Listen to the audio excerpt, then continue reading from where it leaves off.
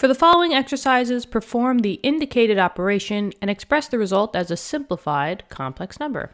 Okay, so for these, we're just doing simple math, right? Addition, subtraction, multiplication, and division to complex values. Complex numbers are just things that have i's in them, and we see them all throughout here. Now, we've done tons of questions like this in our complex number playlist, which the link is in the description if you want to follow along with all the questions that I do. But let's get into it. So the first one, we have two parentheses being multiplied by each other, right? There's a multiplication in here.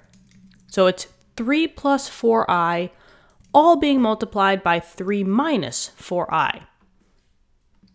What happens? Well, this is called the FOIL method, when you have two parentheses being multiplied by each other. However, I know that a lot of students say that they don't teach the FOIL method. I know when I was in school, they taught it using this idea called FOIL. Let me know in the comments if that's even a thing anymore or if I'm just, ancient.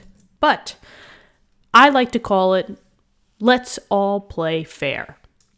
What's going to happen is your first term, the 3, wants to be multiplied by the first term of the second parenthesis. So it wants to be multiplied by that 3, but we have to play fair. The 3 also needs to be multiplied by that negative 4i.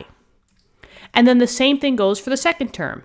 If the 3 is getting multiplied by those guys, the 4i is definitely going to be multiplied by them. So the 4i wants to be multiplied by the 3, but then you got to play fair. The 4i also wants to be multiplied by that negative 4i. And just be certain that you're using the correct signs. Just make sure that things are positive or things are negative when they should be. All right, so let's try it out. So 3 times 3 is 9, so that's my first term.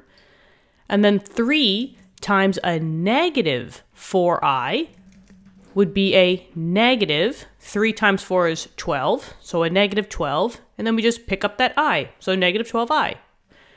Now, we got to be fair. Since we worked with all the 3 values, now we go on to the next one. Positive 4i wants to be multiplied by 3. So 4 times 3 is 12. And then there was only one I, so I drag it along. And now I have a positive 4i being multiplied by a negative 4i. 4 times 4 is 16. However, there was a negative here, so this would be minus 16.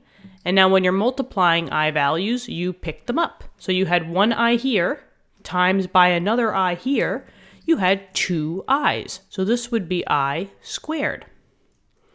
Okay.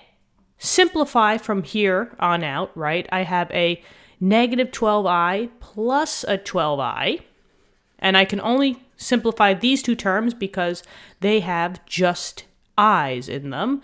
This guy has an I squared, so I can't simplify it with them, but a negative 12 plus 12 is 0.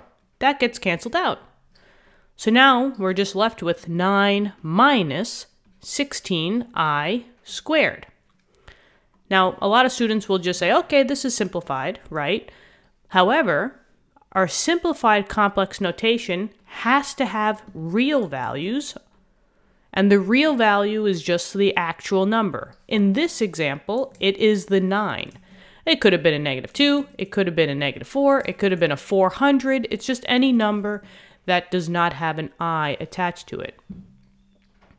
Then comes all of our imaginary values, and the imaginary values are the ones that are linked with an I in them.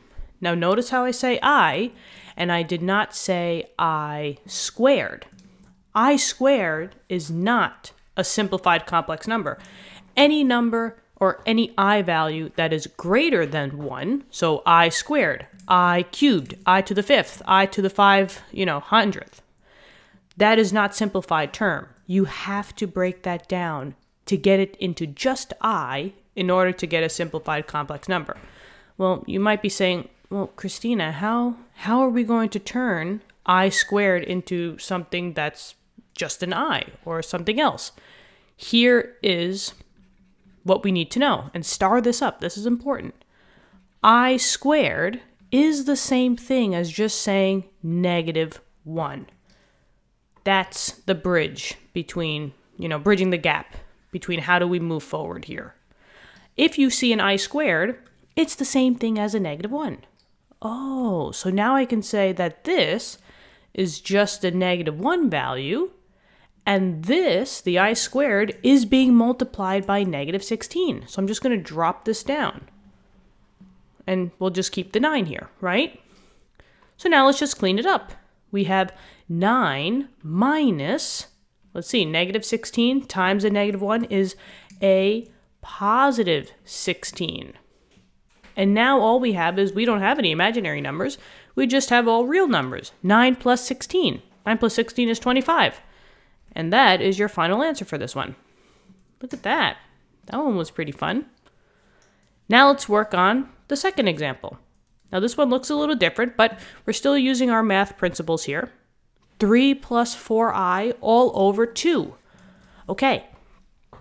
So when we have two terms on the top, so in this case we have a 3 and we have a positive 4i, when we have multiple terms on the numerator on the top being divided by a single term on the bottom, you can break these fractions up. You can break them into as many terms as you have on the top.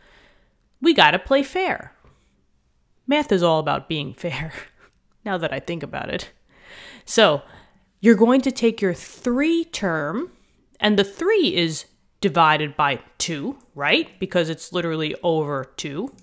So I could say 3 over 2 plus, I'm just breaking up the terms. So the second term would be the 4i over 2. And now I have successfully turned it into a real number. You see how this part is real. It's just the number, right? So this is the real part. And this is the imaginary part. This is the part that has the I to it. But they did say simplified, so I just have to make sure that this is in my most simplified form. Well, I can't do anything with 3 over 2. I can say 1.5, but I like fractions. Am I the only one that likes fractions? Maybe. So we'll say 3 over 2. And now let's simplify this. I have a 4 and a 2. So I have a 4 on top, 2 on the bottom. This number that's common between them is a 2, right? The 2 would turn into a 1. And 2 times what will get me 4? Oh, 2. So now that's just a 2i. I don't get rid of the i's because there is no I on the bottom. So this would just be plus 2i. And that is the answer for the second one. 3 over 2, or 1.5, plus 2i. Not bad. Let's try the same idea for the third one. 6 minus 2i all over 3. It's all over one single denominator. So I could break the 2 terms up on the top, the 6 and the -2i, and put each one over that denominator, over the 3. So let's break it up. I can say that I have 6 over 3, 6 over 3 as the first part, minus 2i over 3. Real, imaginary. Now we just got to simplify it. Oh, I can definitely simplify 6 divided by 3. What's 6 divided by 3? 2, right? So I have 2 minus, can I do anything with this fraction, 2 over 3?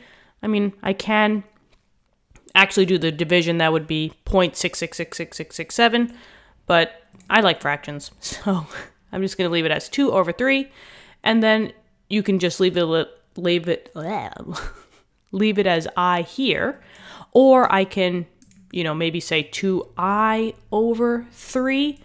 It doesn't matter. I guess I'll leave it like this. And that is your final answer for the third one. Okay, guys, what do you think? These are pretty easy. I's could be a little scary, but just know that it's the same math principles whether we treat this as an x or a y or an a or a b or a c or whatever variable. And just remember that I squared equals a -1. All right?